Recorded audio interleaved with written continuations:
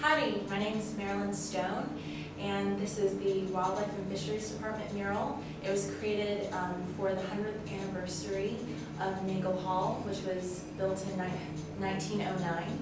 And the idea was to capture Texas wildlife.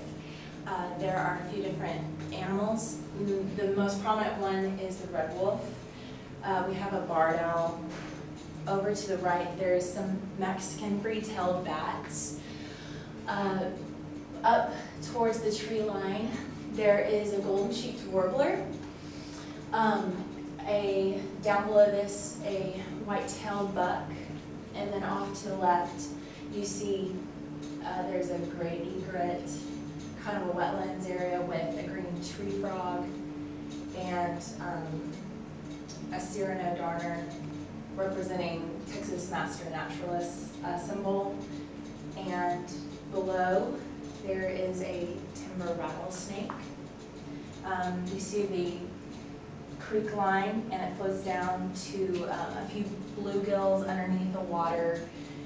Here's a third and another dragonfly. And then down here to the right, there's a Texas horned lizard. So I tried to incorporate just all the different pieces of what comes together as the wildlife department, and hopefully it represents the staff, the faculty, and students alike through the years to come. And it's been a really great honor, and I'm class of 2010, and it's been a wonderful experience to get to leave a mark as an undergraduate of this department, and I will cherish it always. Thank you very much.